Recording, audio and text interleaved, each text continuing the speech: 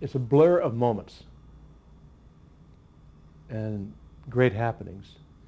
We were there the night Darrell Stingley was paralyzed. We were there when Errol Campbell ran for 200-some yards against Miami.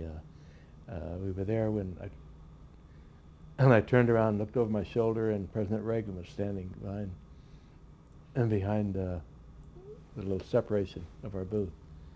And John Lennon was standing there with him. And President Reagan put his arm around John Lennon. He was explaining American football to John Lennon. And when we were in a commercial, Howard said, "Gifford, you do the president, I'll do the Beatle." We were going to interview them at halftime. Of course, Howard knew who was the most popular.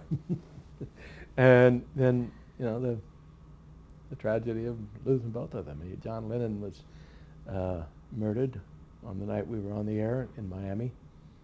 And we were the ones who broke the news to the world that John Lennon had been shot and was presumed dead. These were some of the things that we had an earthquake in San Francisco. The memorable moments, I mean, is a blur of constant memorable moments. So many things happened over that many years of doing Monday Night Football, which it also became Thursday Night Football and Sunday Night Football. We even tried it on Friday night. And like so many other things, if it works, you know, make it bigger.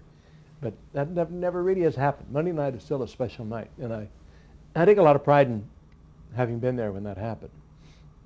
But with that many of them, a lot of things are going to happen, and a lot of things over the years did happen on Monday night.